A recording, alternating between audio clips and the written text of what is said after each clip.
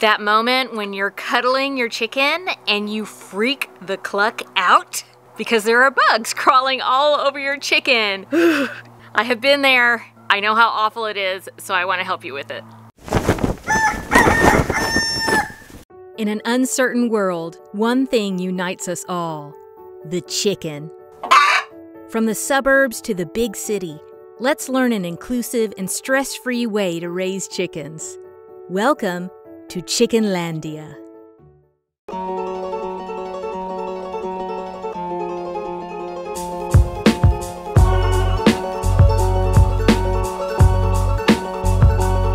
Hey guys, welcome to Chickenlandia. I am a backyard chicken educator here in the Pacific Northwest, but you can call me the president of Chickenlandia. Oh, I am rocking the 80s vibe today. Whatever, haters.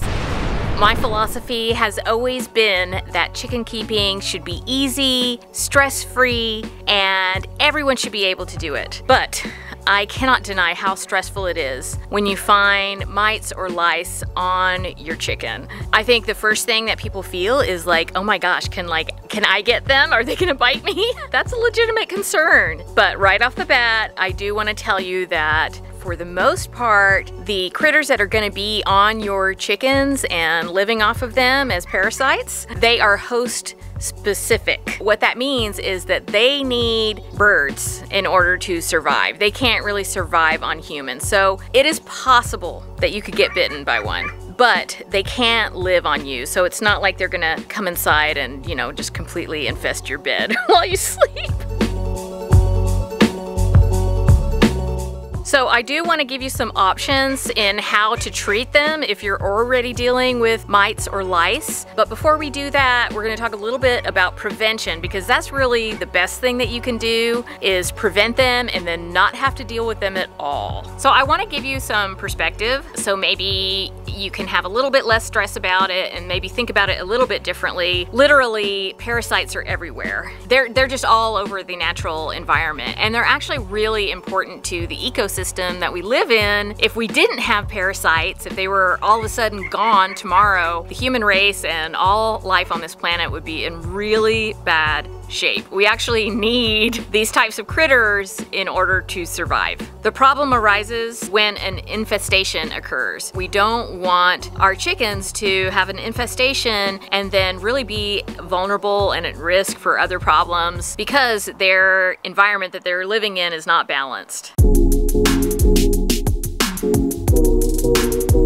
So it's not a bad idea to think about things in terms of what would cause an infestation. The number one thing would be if you had a bird that is compromised in another way. I've had a situation in my flock where I've had a bird that was sick. I brought it inside. I checked it over like you should do whenever you have a sick bird, and I realized that it had mites. And then I checked all my other birds and I didn't find anything on them. Now, they likely had mites and or lice on them, but they did not have an infestation of those parasites, so I didn't really see them when I was checking them. I did treat the whole flock. So a lot of times when someone is asking about their sick chicken, they're concerned, they want to know what's going on, people will say, well, check it for mites or lice because that can make your chicken sick. And that is true in extreme circumstances. There can be an infestation that is just so bad. Let's say it came from somewhere else and it infected your flock, and there's a chicken that is really sick, like anemic, because they're being bitten by mites or lice. But it's a lot more likely that the chicken was already compromised in some way, and that's why the parasites were able to take hold.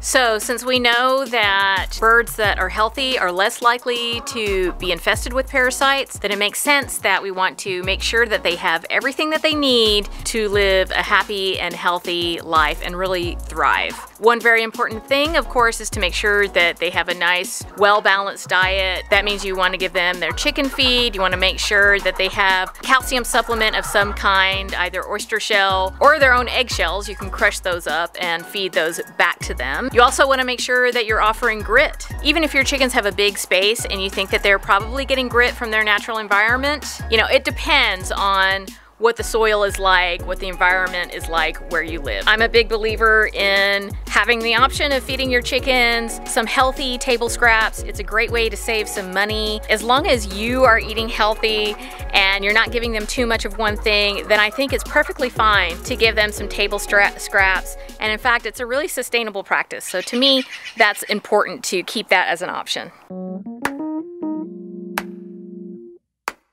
Of course, it is just good old common sense. You want your chickens to have fresh, clean water daily. You can throw a splash of apple cider vinegar in their water. That will also help the environment in their crop to keep those pathogens away. I always say just put a splash in their water, but you can put a tablespoon per gallon if it's really important for you to measure it. But what is going on over there?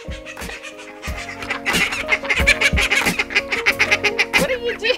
What are you talking about?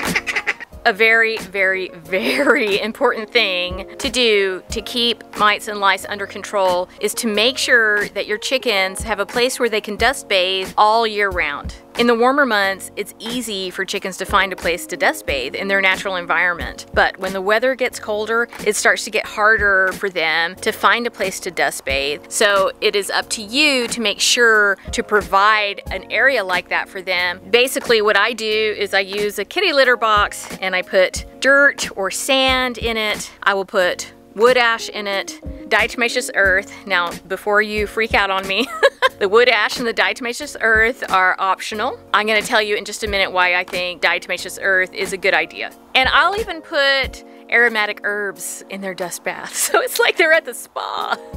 You might say, oh, but they won't get mites in the winter because it's too cold. Well, mites will hibernate. Let's not go there. Let's make sure they have the opportunity to dust bathe all the way through the winter, even if you live in a really cold climate. It's just better safe than sorry.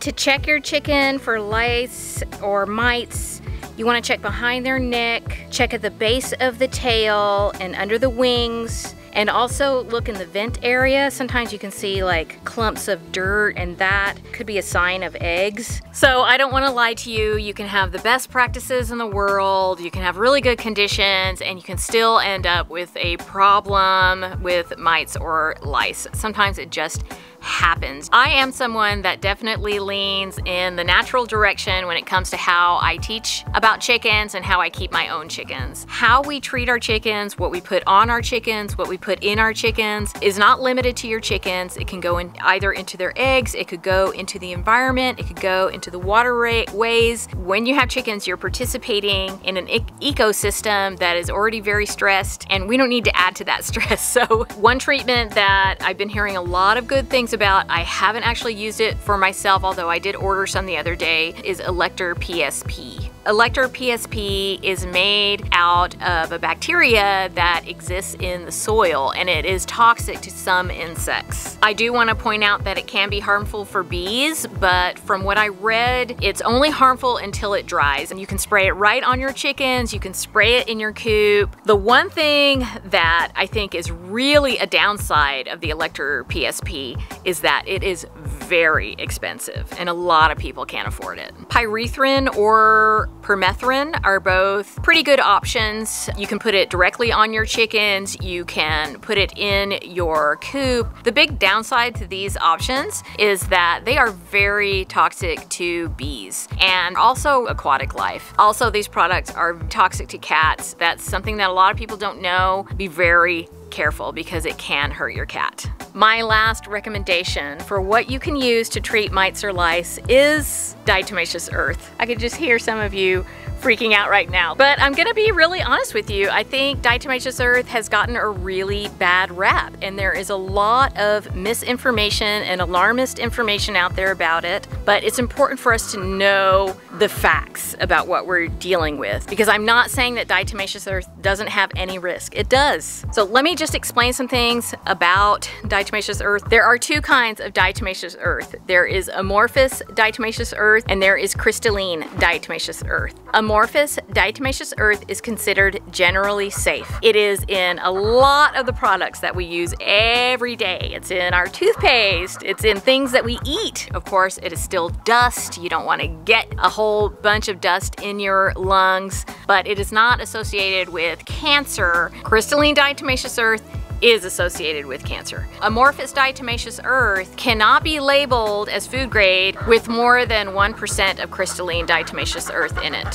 I always want you to get food grade diatomaceous earth. Even though it is generally safe, I still use a mask if I am putting it on my chickens or if I'm putting it in the dust baths. But honestly, I really feel like when I am comparing that level of risk to the risk of something like ivermectin or frontline, I'm gonna go with diatomaceous earth. Diatomaceous earth can be harmful to bees and other beneficial insects. Keep it limited to the coop and to your chickens. Don't use it if you're doing deep litter because it will destroy the beneficial critters that are needed for the composting process. A lot of people ask me like, okay, well, you know, if there's the Elector PSP, why don't you use that instead of diatomaceous earth? Diatomaceous earth is way cheaper than Elector PSP. So in my effort to keep chicken keeping inclusive, I want to give people this option and I want to tell people it's okay if this is what you need to use. I know that people say it doesn't work. That's not my experience. Okay?